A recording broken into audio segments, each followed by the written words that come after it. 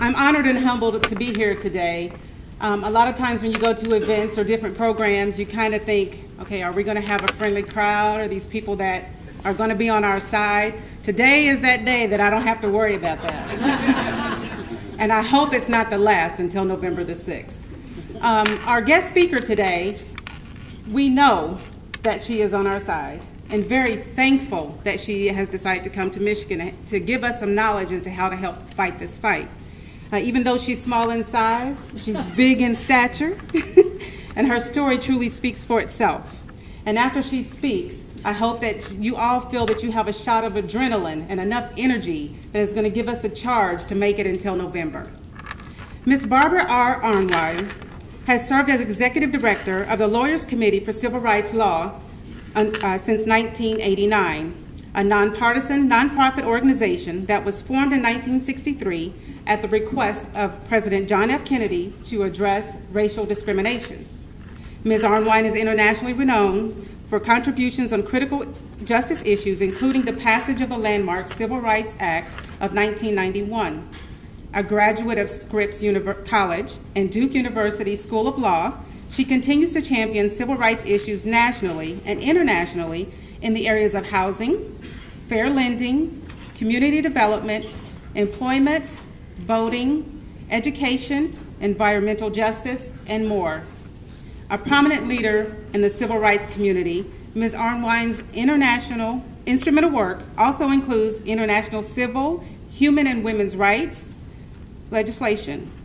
Under her leadership, the Lawyers Committee continues to monitor the United States' compliance with the United Nations Human Rights Standard and treaty obligation.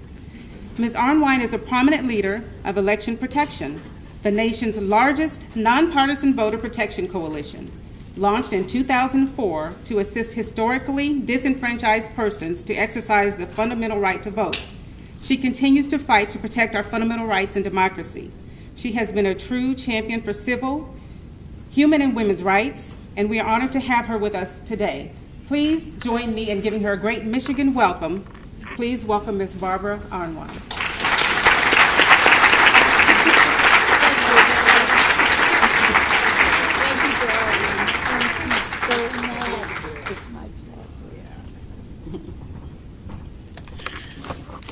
Good afternoon, everyone. Thank you, Anita.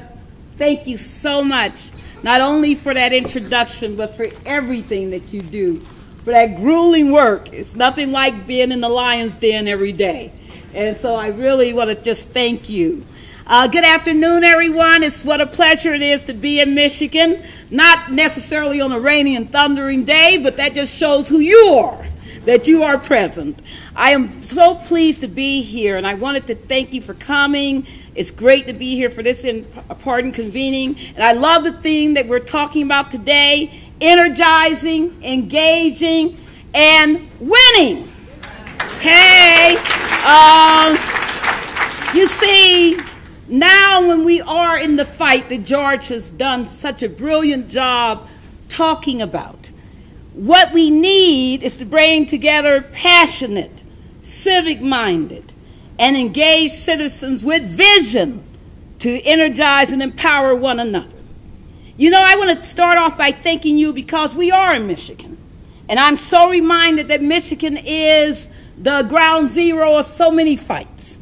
We have watched you fight now for quite a while against this emergency manager's law. We have watched you fight and give us the cases that we had to deal with on Grutter and Gratz.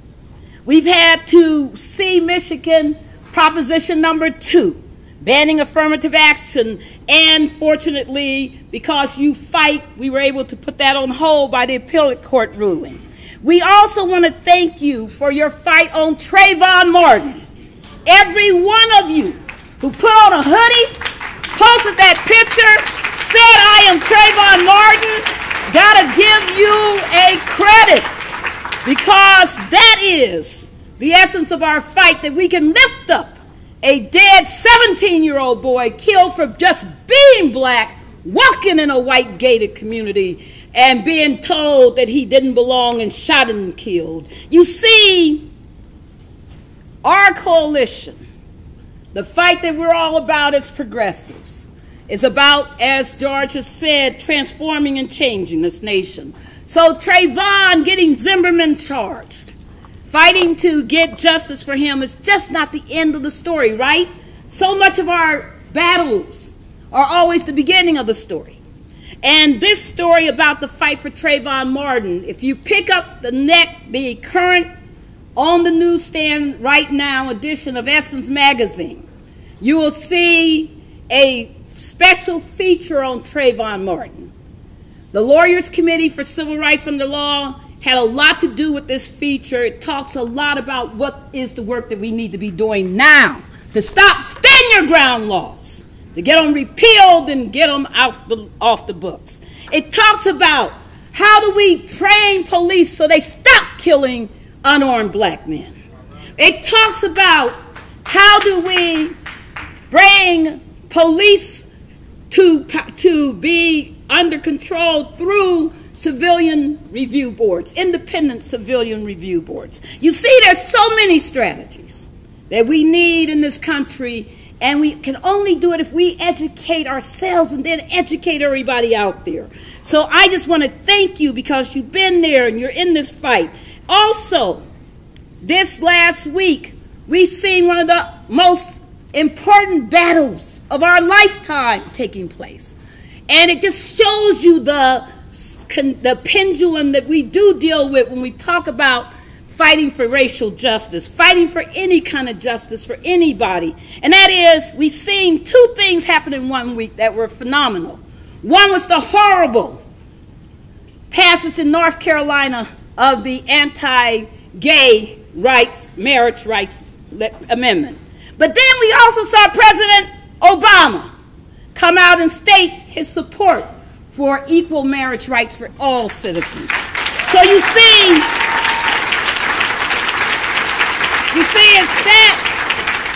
that's our reality. We never stop fighting because we lose anything, because we know that every battle, every single battle is just one more step in our ability to win this war, because the truth of the matter is that as progressives, the battle is in our favor. It may not seem like it, but it is in our favor, and we need to always remember that it is ours to win.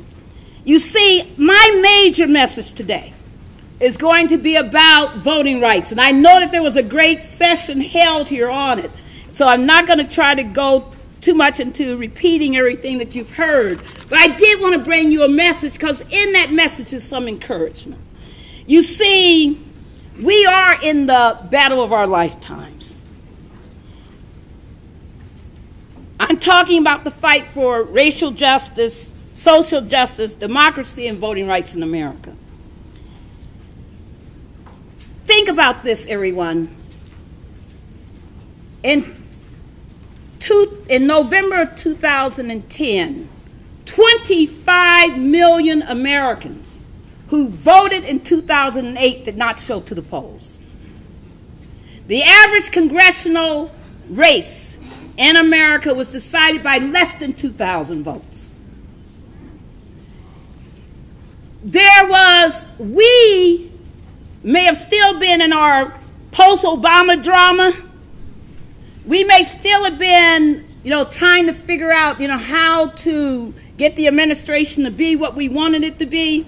We may have been in all of this crisis, but the reality was that when those 25 million people did not come to vote, the people who were able to sneak in to the state legislatures, sneak into Congress, decide to take their Neanderthal-minded civic views and impose on us a new regimen of laws to make sure that those 25 million voters would be permanently excluded from the electorate.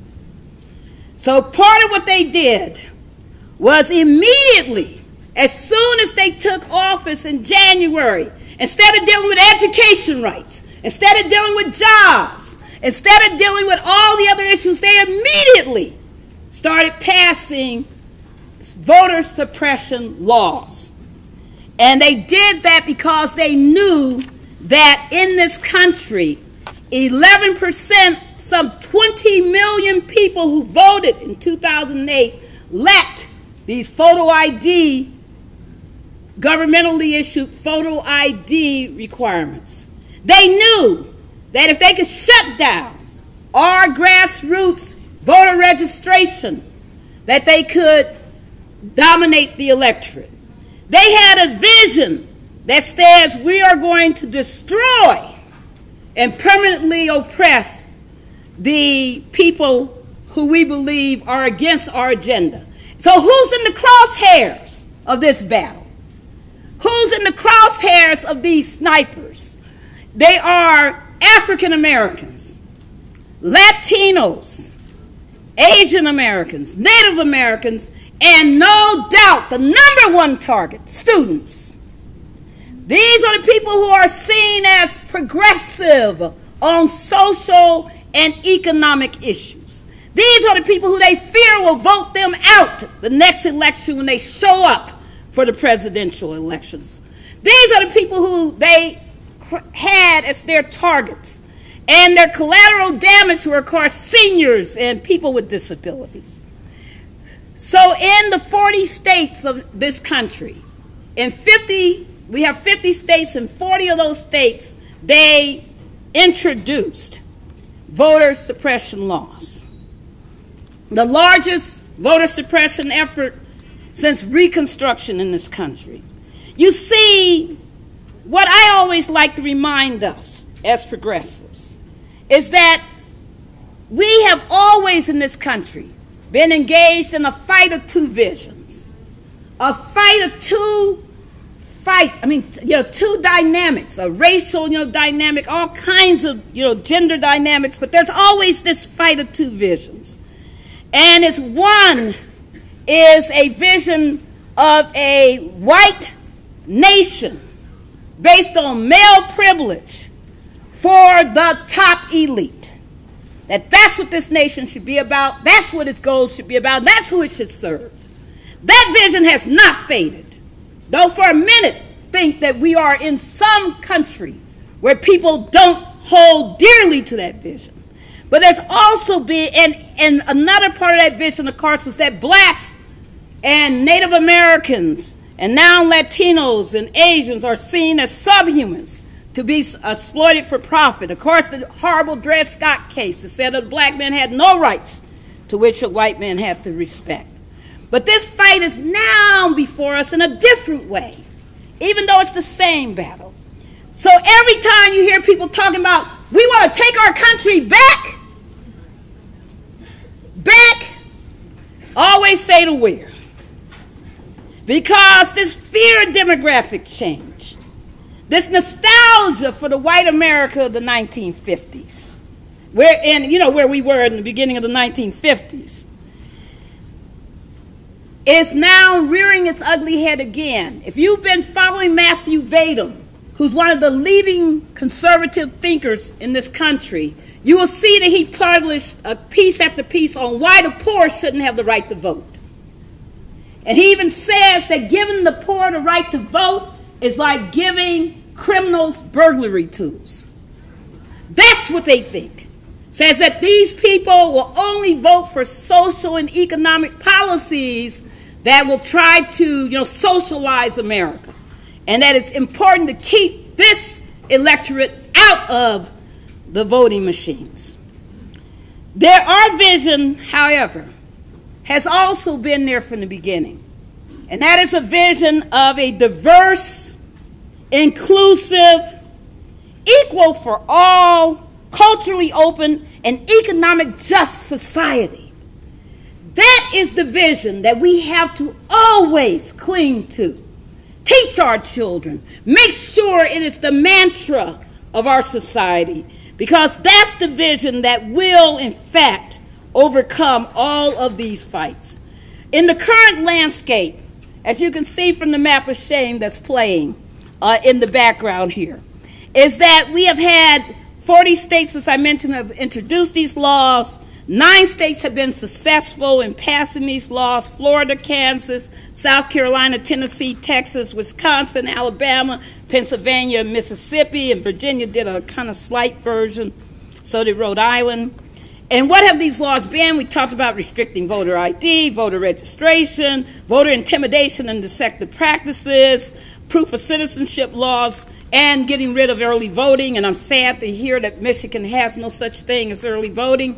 Felony disenfranchisement laws, all of that. But you see, I just want to tell you one little secret.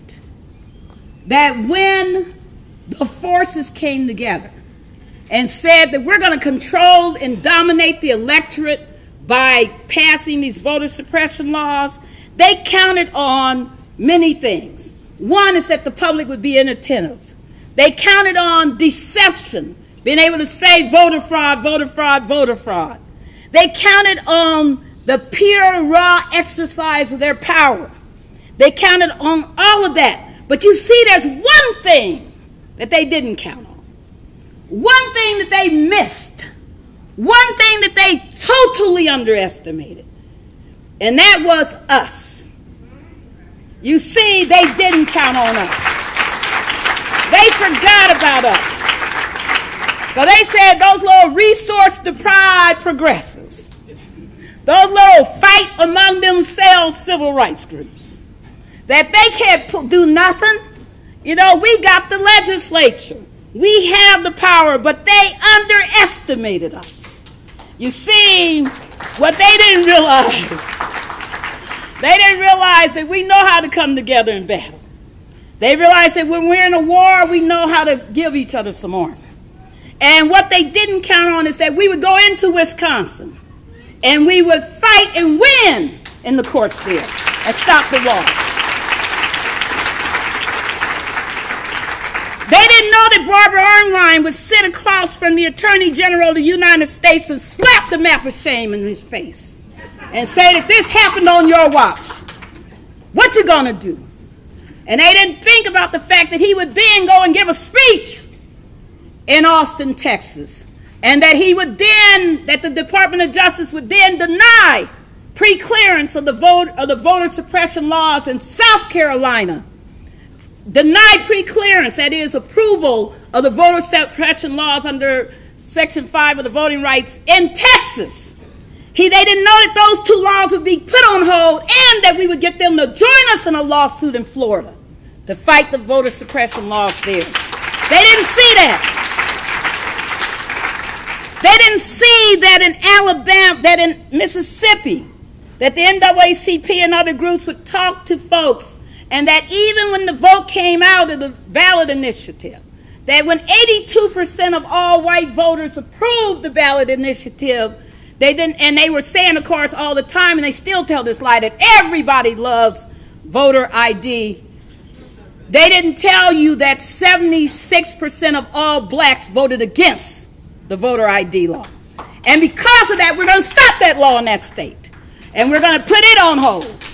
We're going to also, we put the Alabama law is now being put on hold. So in essence, of their, quote, 9 victories, 6 of them we put on hold. You see, that's us. That's who we are when we fight. That's what we have to do. We cannot sit around. And then we weren't just content to do that. You see, colorchange.org said there's a thing called ALEC. They are behind the American Legislative Change Council. They are behind the Stand Your Ground laws, and they're behind these voter suppression laws. And they started calling them out. Every corporation that has been supporting ALEC, they call them out. Coca-Cola. They call them out. Pepsi-Cola. They call them out. Intuit. They called them out, and each one of them said, oops, I'm out. I'm out. They started calling out state legislators who were being trained by ALEC, congressional legislators. And they said, I'm out. You see, there's value in pulling the cover off. There's value in truth-telling, as George was saying. There's value in our fight, because when we fight, we win. It's when we sit back and do nothing that we lose. You see,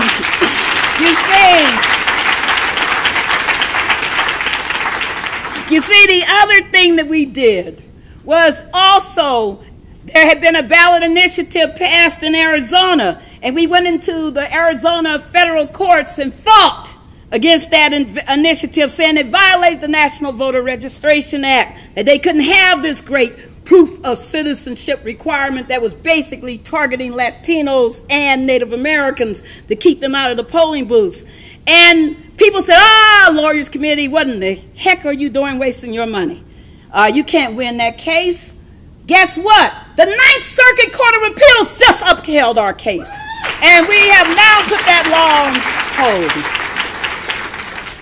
We have been suing states. We sued 6 states now and just won last week a settlement against the state of Georgia because of the failure to implement Section 7 of the MVRA, which requires every state public assistance office to register people to vote. Well, guess what? They weren't doing it. Most states, they don't do it. So we've been working with Project Vote and Demos and others to bring that fight. And guess what? As a result of our victories in state after state after state, over 1 million new voters have been registered. You see,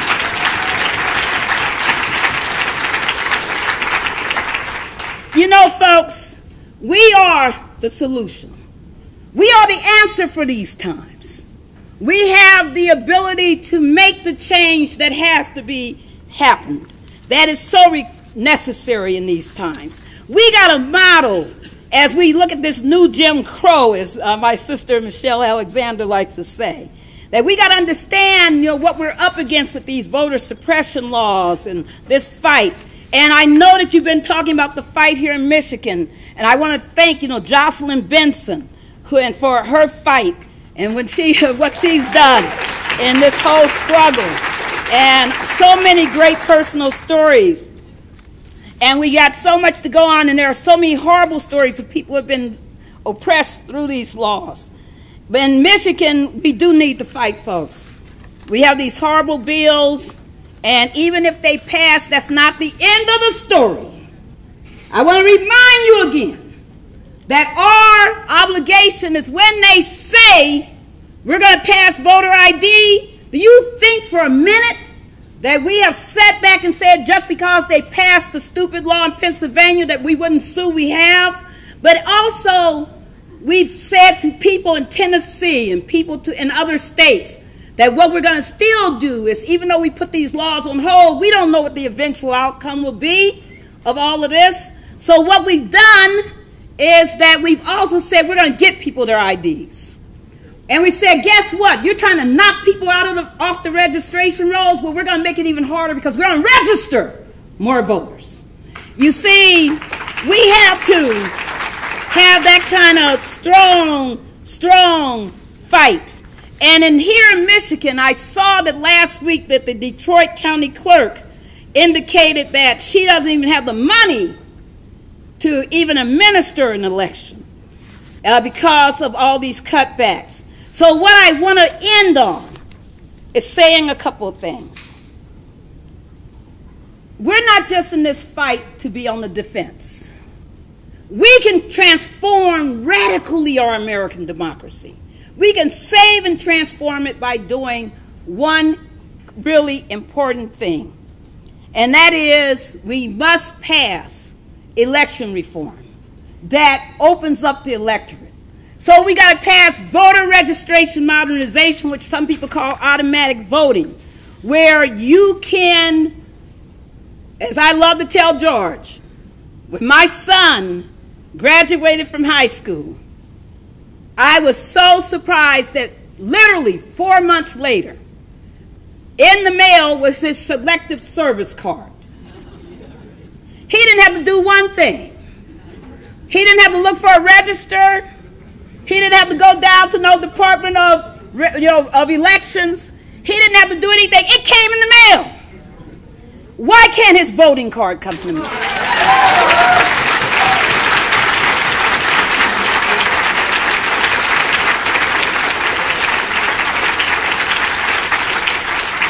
That's where we have to go.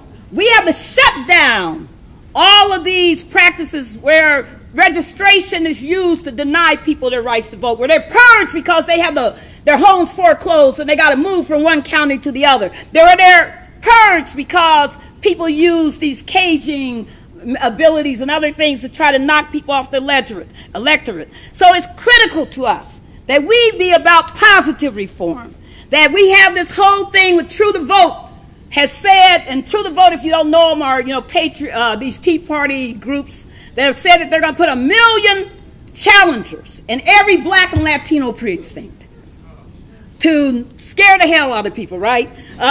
But to intimidate voters and challenge voters. We need to make sure that in every state that we have enough people mobilized to go to those same polls and protect voters. You see, we got to be about that. So our election protection agenda, you got a flyer on it. I'm not going to go into it other than to say that that's key, that you be part of election protection, 150 organizations, 200 law firms, 10,000 lawyers. We need you. We need you. We need you. We need to have a statewide coalition here that we can work with, that we know who's in charge, that there's an ability to circulate information, do trainings, be part of this fight. We need to be able to maximize technology. We're going to have a mobile app that's coming out that people can use to find out where their polling places are. Are they registered? All the information that they need, what's going on with the laws and the alerts on things that they need to know. We are working on all of this. And we are the solution, people. Get the Got ID report. Get all this information as we close. And I want to remind you that as we seek these voting reforms, we need early voting here in Michigan. We need early voting. Don't give up. We need election day registration. Look what it did in North Carolina. Look what it did. We need to ban and outlaw deceptive practices in voter intimidation. We need to do these things. We can do it. You see, remember that we are the answer. We promote the vision. We build the bridge from one bad year to the next great year. We build the bridge from one bad century to the next great century. We build the bridge from the America of inequality, privilege, and denial to the America of inclusiveness, diversity, economic justice, environmental justice. We build that bridge. The future is ours. Thank you.